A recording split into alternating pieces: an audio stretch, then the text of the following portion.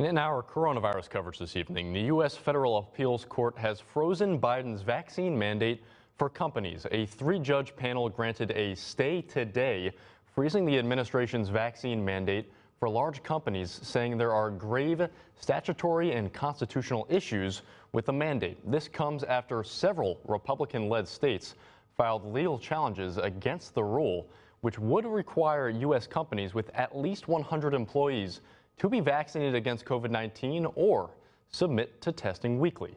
Now, the mandate is set to take effect on January 4th through the Occupational Safety and Health Administration. So far, the White House has not commented on the ruling.